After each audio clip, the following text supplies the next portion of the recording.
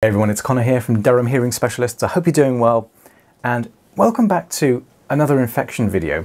We've had a number of questions asked by students on our earwax removal course about sucking out infectious debris. Why do we do it? And the reason is, and it's in the NICE guidelines, where if somebody has otitis externa and you can see that the ear is filled with debris, you should perform oral toilet, which basically means to clear the ear out, thereby making antimicrobial therapy like Otitis, for example, more effective. But why? One of the reasons, and it's a very interesting reason, is biofilm. So what is biofilm? Well, I'm pleased to say that pretty much everyone watching, in fact 100% of everyone watching this video, you will have biofilm in you or on you, because that's what plaque is on your teeth. And what it is a colony of bacteria. So if we think about bacteria that cause disease, and this is not unique to the ear, by the way, biofilm, but if you think about bacteria that cause disease, they're very rarely kind of like individual lone rangers that are milling around. They tend to form colonies, and when they do, they exude this sort of slime or gel, and which is kind of similar to the mucus that you would find in humans. So the biofilm is made up of sugar molecules and proteins, or polysaccharides and proteins. And the reason they do this is because it helps them be successful. So believe it or not, when bacteria are in a biofilm, they can share food, they can share resources like water and so on. They can even share genetic information, which helps them become resistant. And fascinatingly, they can produce like proteins, like chemical signals, like our cells do, like the cytokines of our cells, and they can communicate with each other in that biofilm. And of course, it helps them stick to whatever they're colonizing on. So all in all, it is a bad thing. And if you've ever worked in, care or like an acute setting like a hospital, and you've ever seen like a leg ulcer or an infected wound, you may see that there's what doctors or nurses often describe as sloughy debris. There is sloughy debris or slough in the wound, and that's pus and exudate and obviously biofilm, and that has to be removed to allow the wound to heal. Because again, biofilm also acts as a very convenient shield. It protects the bacteria from antimicrobial therapy. So if you have an ear that's full of soggy dead skin, and bacteria love to eat soggy dead skin and colonize on, then it stands to reason, hence why the NICE guidelines say that you should perform oral toilet.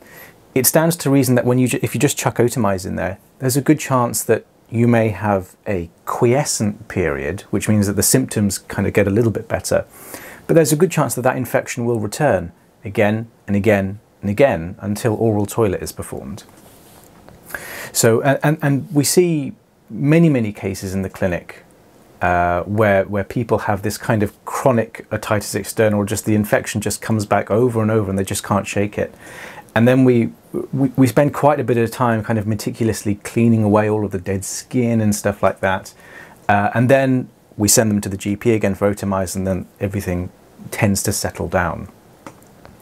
So, but it's a fascinating area of science, how bacteria thrive and colonize in this biofilm, and thankfully, it's not too difficult to suction. And I know this kind of looks intricate because I'm near the eardrum and there's this kind of flap of skin and so on, but I have to say, infection is often a lot easier to remove than stubborn earwax. In fact, it's much more enjoyable, much easier to remove than having to dig out hard wax, because most of the time it just kind of schloops up into the Zollner probe, and it's all because it's already wet and soggy. It's absolutely fine.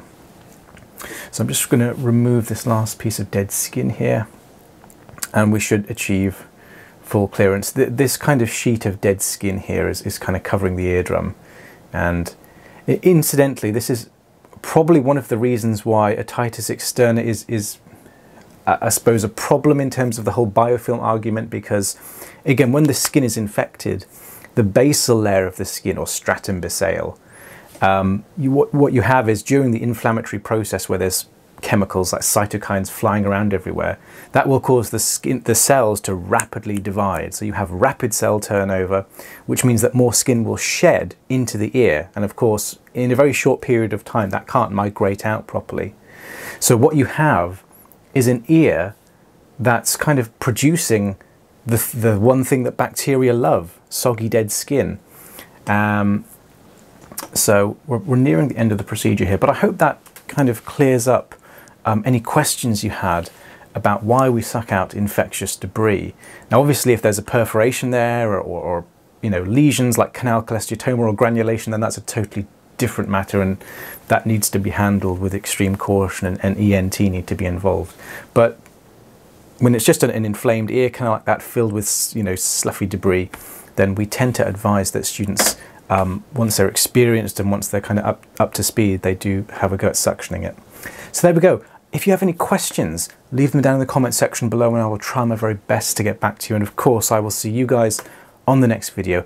And if you want to do what I do and train with me in endoscopic earwax removal, then head to durhamhearingspecialists.com/training.